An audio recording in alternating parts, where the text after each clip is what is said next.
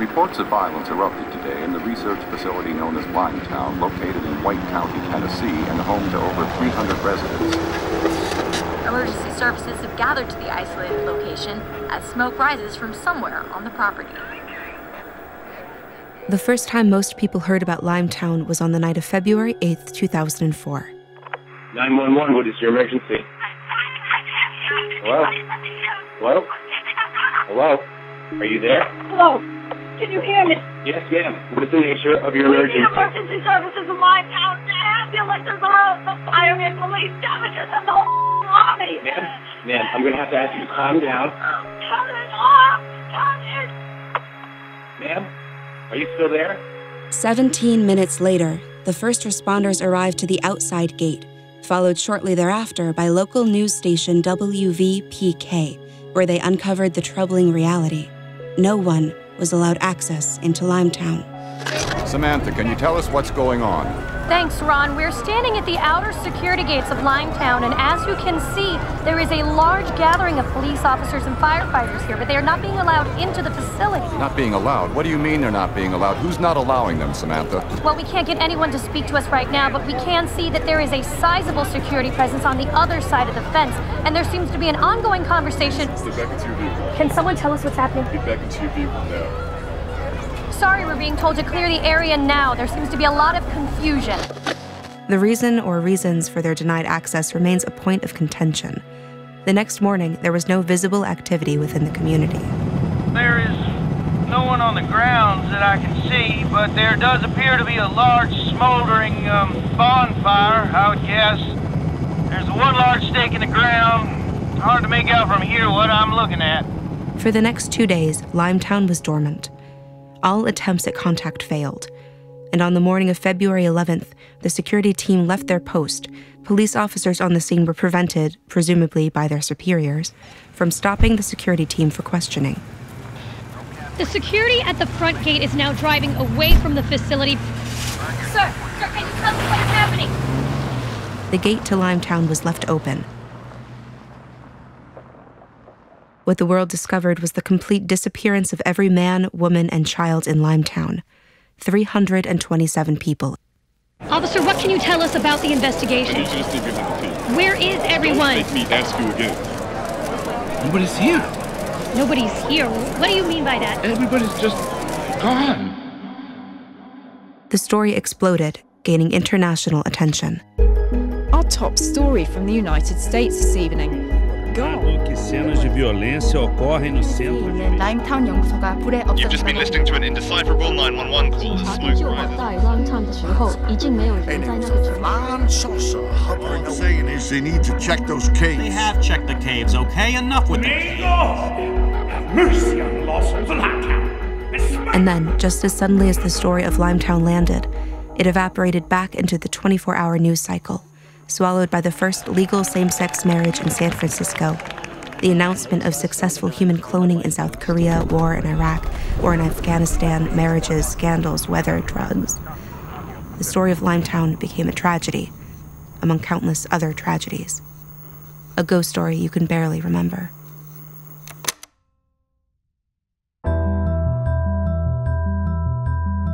My name is Lia Haddock, and I am an investigative reporter with APR. I was 17 years old as the events of Limetown unfolded, and I became somewhat of a Limetown news junkie.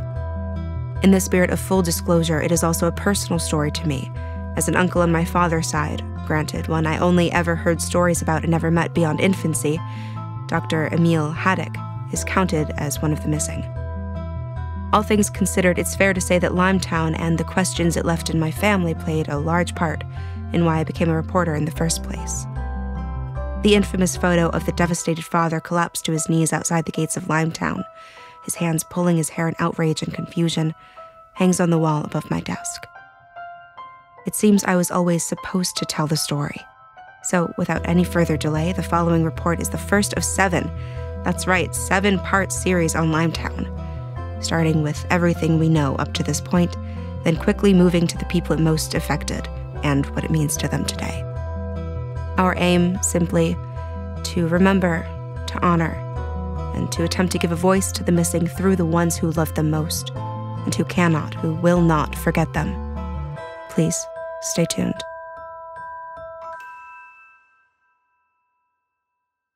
What makes the Limetown tragedy unique, what makes it worth a continuing discussion in spite of the collective moving on, is the complete lack of context. In the 10 years since, no one group or individual has taken responsibility. No explanations have been uncovered or given with any credibility, and most tragically, no survivors have been found.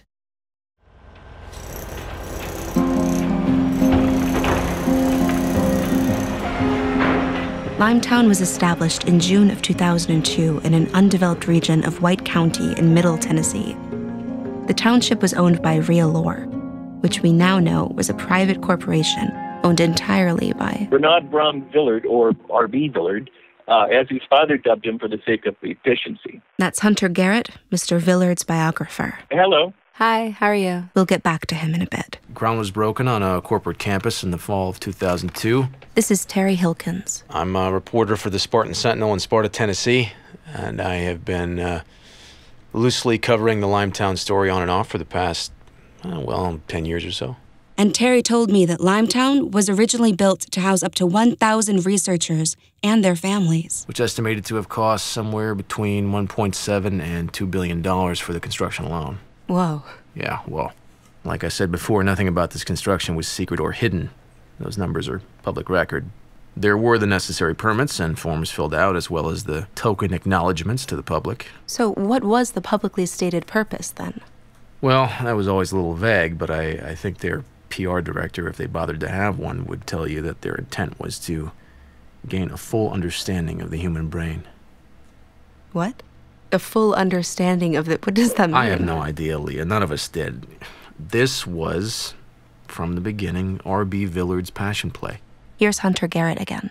He privately revealed to his friends that he felt, and this is a quote, mind you, that this could change the destiny of the species, which explains the confidence he had in his investment. Right. And the confidence he had in Oscar Totem, all of which ultimately makes him somewhat of a tragic figure. Well, he's Don Quixote. Yes, that's quite right. When Villard's relationship with Dr. Oscar Totem started remains unclear. But we do know that Dr. Totem was named the lead researcher of the facility before construction even began. Back to Terry.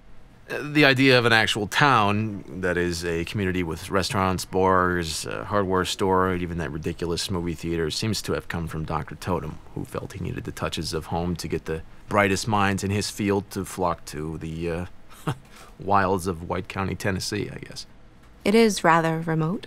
It's not exactly South Beach. Well, what did his press release say? You have that, right? Yeah. Let's see here. We want this town to be a place that researchers and their families want to live, a place where work, family, and fun come together for the betterment of the world. Wow. So he made it sound like Disneyland or something. So, together with Dr. Totem's vision and R.B. Villard's investment, it was built and they did, in fact, come.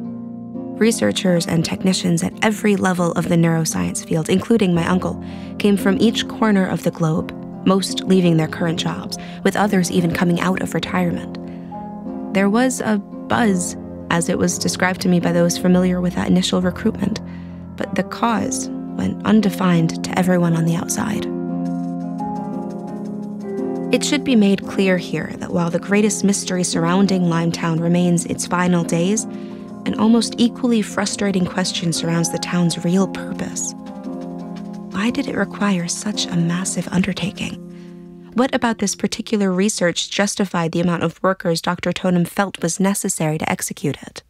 Speculation ranges from the basic curing of disease to the almost impossible task of brain mapping.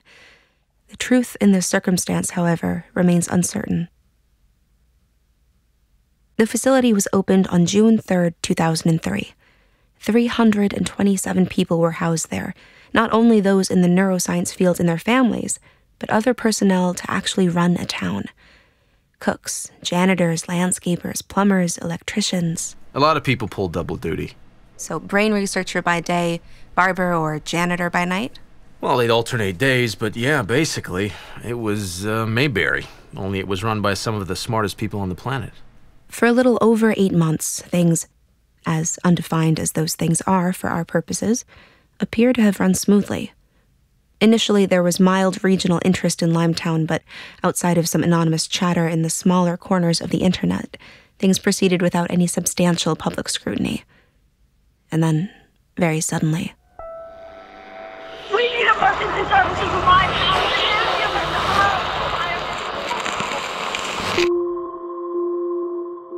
In the end, these are the facts. 327 men, women, and children have vanished. In the 10 years since, not one survivor has been located. In 2007, Nighttime Primetime scored an interview with Kyle Walensky, a contractor who stated he worked on security detail at Limetown. So you're saying you have no idea what happened in those 3 days? We were just told to keep everyone out and shoot anyone who didn't listen. We rotated shifts at the perimeter barracks, day shift, night shift, day shift, night shift. That morning, we were just told to leave the gates. Was there no security detail in the town itself? No, not from our group. Who told you to leave then? I don't know. You don't know? We never knew. A voice on a phone. Then how were you paid? In cash. Mr. Walensky also revealed in the interview that he and his fellow contractors had been held in detention for 18 months at Guantanamo Bay for questioning, an accusation later confirmed by the State Department. Mr. Walensky could not be reached for comment for this story. His current whereabouts are unknown.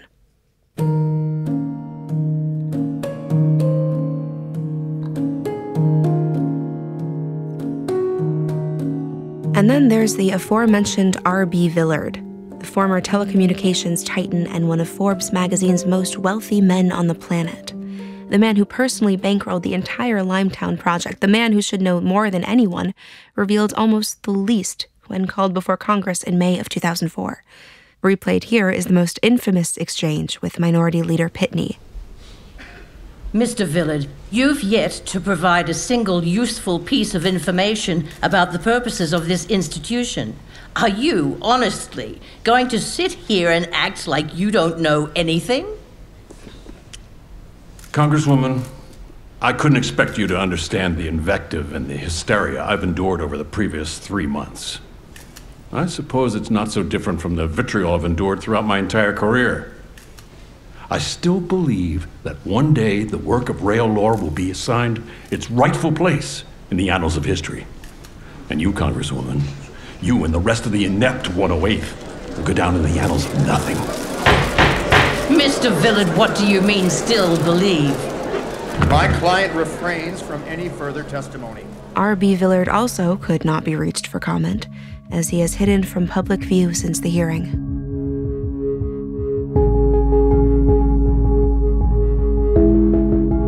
Then there's Dr. Oscar Totem, the relatively young neuroscientist in whom R.B. Villard invested.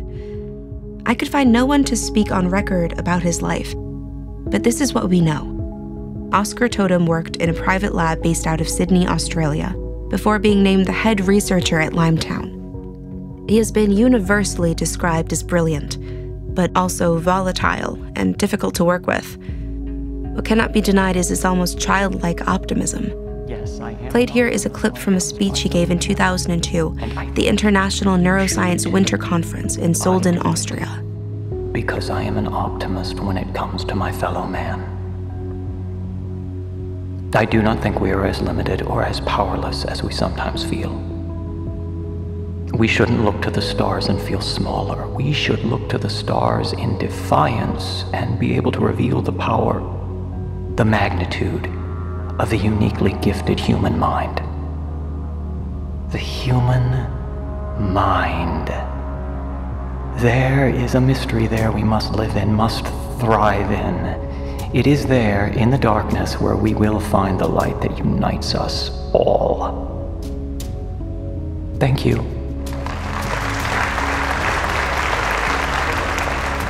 By all accounts, Dr. Oscar Totem was a remarkable man, revered by some, feared by many, but respected by all within his field. But as stated earlier, no one would go on record for any part of the story, perhaps out of fear of a potential link of their name to his. Despite his fall from grace, Dr. Totem remains remarkable for another reason.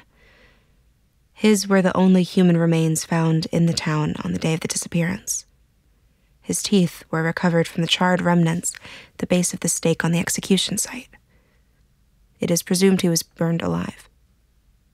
Why is the question no one can answer, the question no one can answer at nearly every turn of Limetown.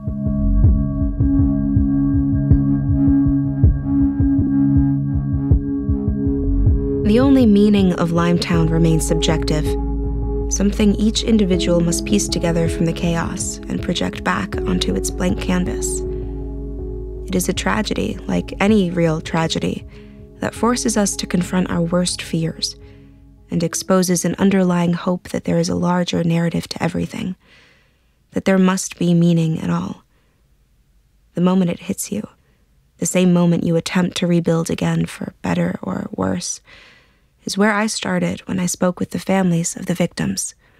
While I did have a family member living in Limetown, because of familial disputes and distance, he was never much more than a man who had to be pointed out to me in photographs.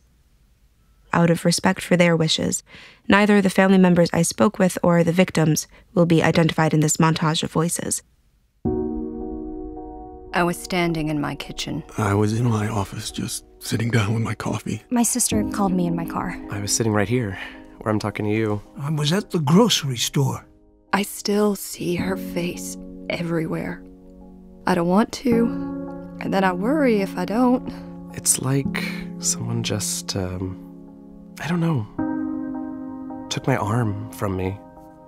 How do you live without an arm? You keep living, but everything else is just that much worse. I've had issues since his disappearance. I can't feel. I'm sorry. That car was hers. It's sitting out in the backyard. We covered it with a tarp about a year after she was gone. I like to go inside and just sit. She said, "Dad, I'm scared." That's all. That's the last thing she ever said to me. I'm haunted by the ghost of another present.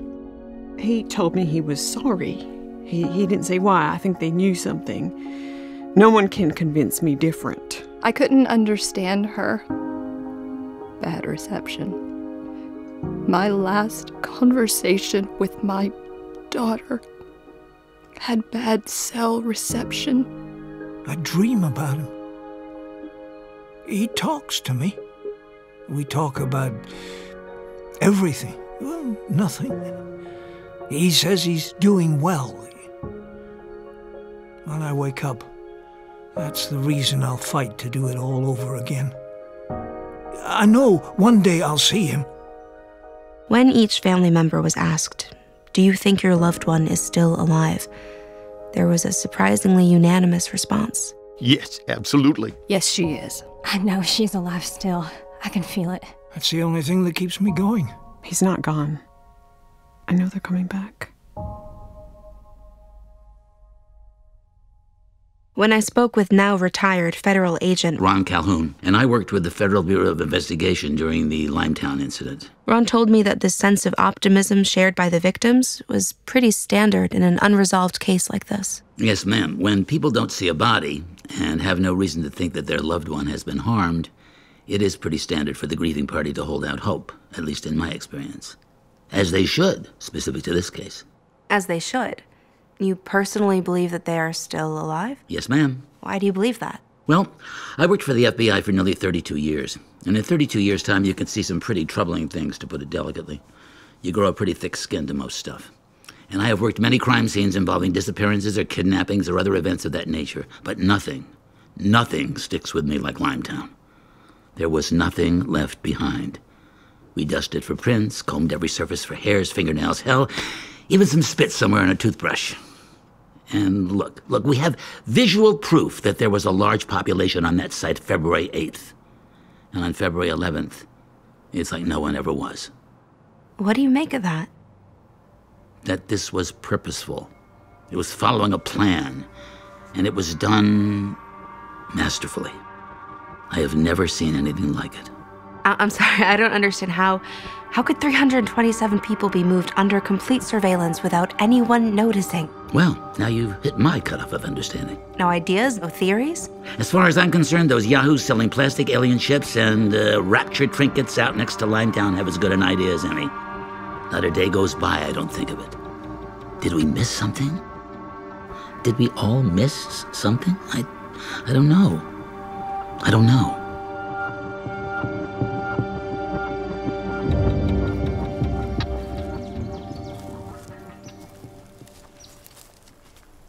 My first view of Limetown, what remains of it, was on a bright autumn day last October. Now? I was with Terry Hilkins again, this time in the field. Well, it's just over the ridge here. You can see the top of the Central Research Facility. My first impression of Limetown. That's it? Wow, yeah, I see it. It's a lot smaller than I imagined it would be. Yeah, it's pretty common for people. Camera head's 10 pounds, I think. This electrified barbed-wired fence is new. The original perimeter was about a mile back, but otherwise, take away the decade of unchecked wildlife and the youthful vandalism, and you're seeing it. That is Limetown. The houses literally all have white picket fences. Yeah, the dream within a dream. Can we get closer? Oh, absolutely. We walk through the abandoned streets towards the Central Research Facility, past the beautiful homes with their fenced-in yards now turned against them, past the shops, the restaurants, all of them empty, hollow. So where did the name Limetown actually come from? From the caves. All these houses are connected to caves. They're built over for temperature control. The facility itself was built deep into the earth, presumably using the caves as a way to cheaply keep their massive electronic construct, things from overheating. So, limestone caves, town built sort of into the caves. Of course, the rumors go that the caves might have been used for other reasons, but... What other reasons? Well, anything you can think of. There's an entire conspiracy industry built on the main road a ways back if you're looking for campfire spook stories. They have shirts, tree ornaments, all kinds of stuff. There's actually a problem with people getting lost in the surrounding cave systems because they fancy themselves spelunkers, I guess. They actually had to seal several cave entrances to keep people out. The domed research facility is at the far end of town, built directly into the hill, with only its front end visible. It almost feels dynamic, as if the structure is actively crawling from the earth, or being dragged back down into it again. Everything about it says, keep out. Anyways, you can see this has been closed down to the public. Well, it's never really open to the public, but now. I have to say, this is a pretty eerie place. Well, as soon as this facility could have been boarded up and locked away, it was. The only reason it hadn't been destroyed outright is to give the illusion of hope. Which is to say, you are not alone in feeling spooked. Hope is the last thing I feel standing here. Yeah, it's not much to look at, that's for sure. You want to check out one of the houses? Standing in one of the homes, I was struck with how normal everything was.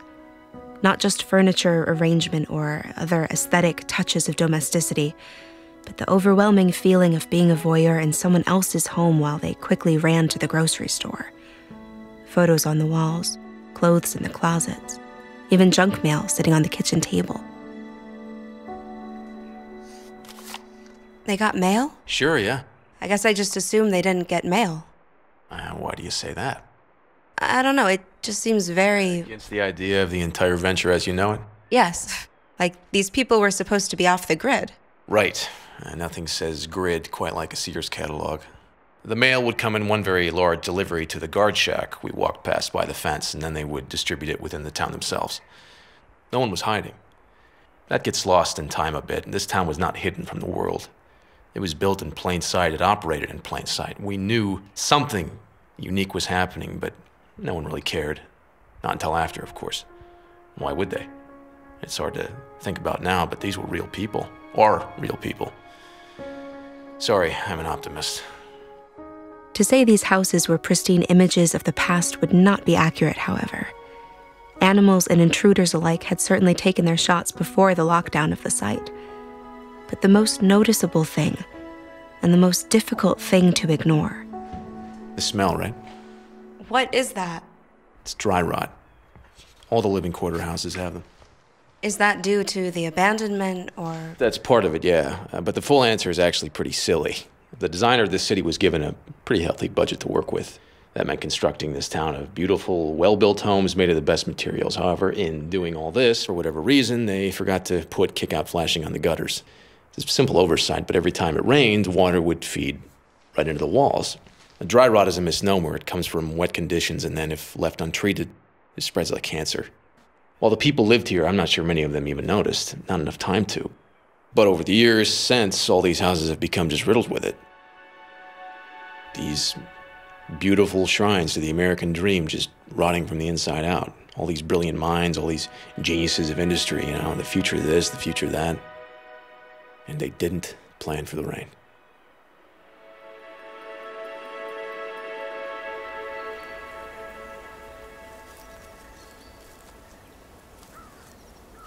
When we arrived at the site of the execution, all that remained was a stake buried in the ground, a dark memorial to the madness of that night.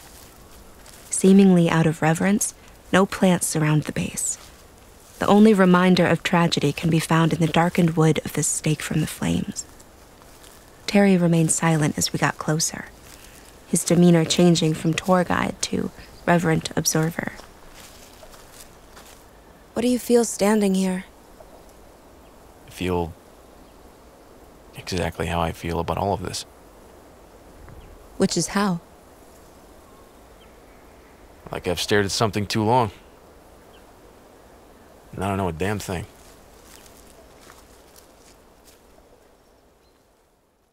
And that was supposed to conclude part 1 of my report.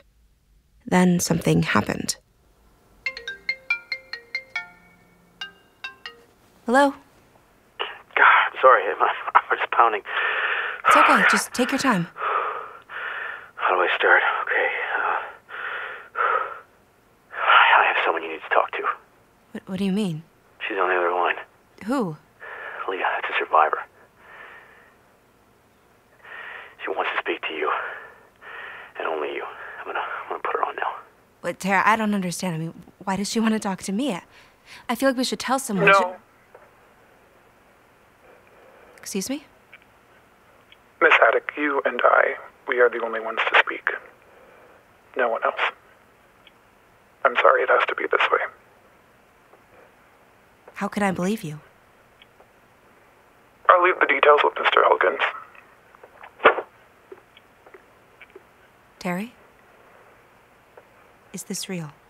Are you still recording? Okay. Stop recording.